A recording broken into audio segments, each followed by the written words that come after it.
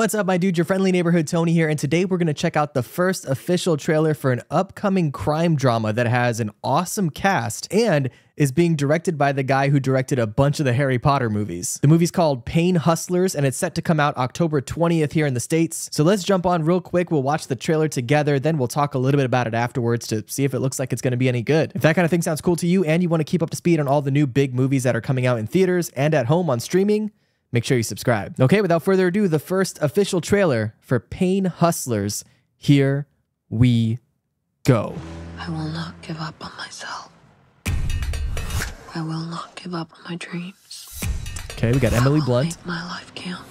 You're gonna get through this. It's who you are. She's such a great actress. Only 2 years of high school? Well, I left to pursue a career in sales. Cutco, what is that, like steak knives? Yeah. It was other kinds of knives, too. Yeah. Shot, please. Don't embarrass me. Hi. Hi. Nice to meet you. Oh, all right. Pleasure's Okay. mine. Oh, wow. Man. Yeah, seriously a great Commissions cast. will get you into paradise. Get a doctor to prescribe your drug. You know what we bill on a full dose script? What? 40 grand. A year? A month. On some level, I knew it Nice. was bullshit. It's a long odds lottery ticket buried under 1,000 rejections. And you gotta have the grit and the balls to reach down and scratch it. There's nothing so inspiring as sheer desperation. You're not gonna make 100K this year. It's gonna be more like 600. All right. Work like your back's against the wall. Own your territory. Own your territory. Own a territory. It's kind of like Wolf of Wall Street vibes. Sales are flat. Sales are flat at 170 million a quarter. Liza! Use your crisis as your fire. You'd be amazed. at what Oh, you're I know that capable actress of. too. It's not your fault. You're not a bad person. It looks pretty good. I will not give up on myself. I will not give up on my dreams. I will make my life count. I will make my life count. Interesting. Is it me, or is he losing his shit? Hey! Get the shoes off! Get your shoes off! Okay.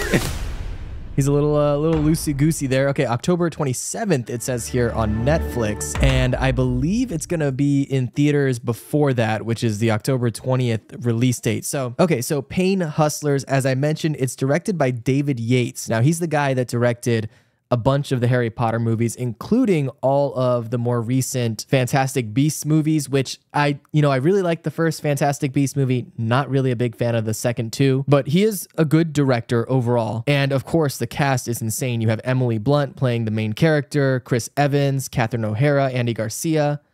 The younger girl, where have I seen her before? Oh, here we go. So her name is Chloe Coleman, and yes, she was in Dungeons and Dragons, which is an awesome movie. She was also in 65, which was not very good. That's the one with Adam Driver, where it's like an outer space with dinosaurs. So she's been in a few things recently, which is really cool. Now, as far as the premise of the movie is concerned, it just says here, high school dropout Liza Drake lands a job with a failing pharmaceutical startup in a yellowing strip mall in Central Florida, where she soon finds herself at the center of a criminal conspiracy with deadly consequences.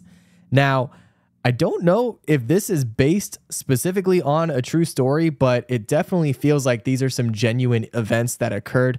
I live in Florida, and I know that there have been major issues with the pain management industry, specifically when it comes to prescribing pills to people and pushing pills on people that have gotten them addicted really horribly. It says here too that it is based on the Evan Hughes New York Times Magazine article, The Pain Hustlers, which came out in 2018, and the book The Hard Sell that came out in 2022. So it is based on some legitimate work from recent years. I'm really curious to see how this does. I know there was another movie that came out recently, I think, that had a similar premise as far as being about the pain industry and pain pills and all that stuff. I forget what that one was called, but this seems like a topic that is on a lot of people's minds right now.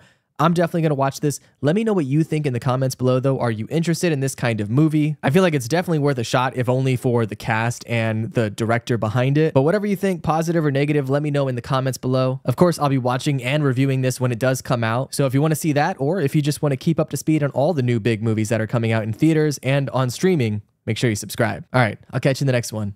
Be good.